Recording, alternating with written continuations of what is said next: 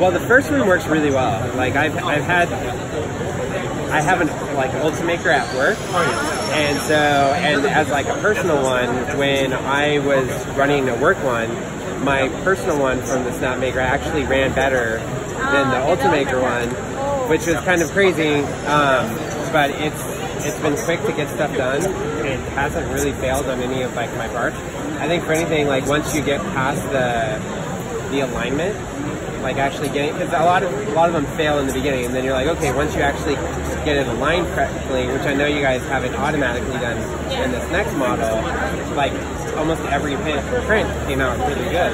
So like I actually printed out this like light suit for her, and so like I built all the pieces using the Snapmaker one, and yeah, I've just had such good luck with like everything that it's done, and I've been able to build everything I wanted. So I went with the larger model in the next run because I'd say the big thing for me was the size, that I found out that I wanted to make bigger parts.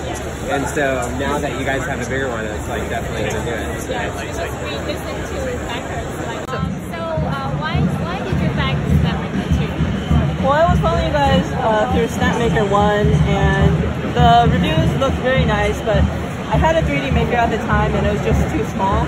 So I decided to back you guys on the second one because you guys have different sizes and it's potentially expandable, so I'm pretty excited for when that comes out.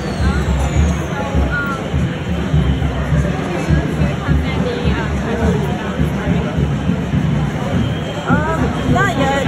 The videos were pretty extensive. They cover a lot, so I'm just looking for maybe when you guys do live demo videos. But until then, I'm pretty excited to when you guys ship it out. So what is the feature that CNC is interesting, but I really wanted a laser and a 3D printer. But laser nowadays are just very expensive. They're, for a home one, they're about $3,000, and I don't really want to show up for something that I won't use all the time. So this is a very good home size that you can pack away, bring out, and do for small things. So yeah, it's pretty good. Okay, thank you for packing. Thank you. Can't wait. Laser cutter and CNC. Yeah. At the moment, I'm not really interested in the 3D printing, just the CNC and the laser cutting. Okay. And it seems like this one has some really good features for the configurability and the precision that I like. So what is the most exciting part of this machine? The 3D printing, laser engraving, and I tried some other systems and had issues getting them aligned. And it seems like your system is sort of self-aligning, so I don't have to spend all that time tweaking the bed and things like that to try and, okay, loosen this screw and adjust it slightly and tighten it back up, and I'll do another test cut. No, it still doesn't work. Let's, okay, realign it again. And this looks like I can put in the initial screws, run some initial tests on it, and then be able to do the rest of it. And I'll have to do that every single time I turn it on. yeah. So that's a really good advantage. Thank you. Oh, and then you go second click, and click, and then everything pops up. Perfect. This is for the medium one. Yeah. Not even the big one. That's the medium. That's the medium one. Wow. How big is the big one? 320, 320, 350. Wow.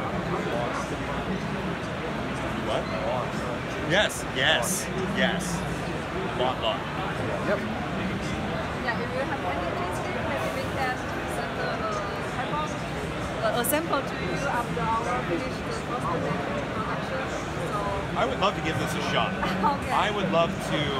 What I would love to do with this is to take it and use 3D printing and the laser and the CNC and do a project that could use all three, like carving out of a bowl and lasering the bowl, or 3D printing the handles, or like the rack it would go on, or the was it the plate holder that you put it on to display it, or yeah, something like that. I think there's a lot of cool stuff that we could do. Or you know, I could make Riley a really cool marker holder, of course. Like this one. Like just like that. That's right.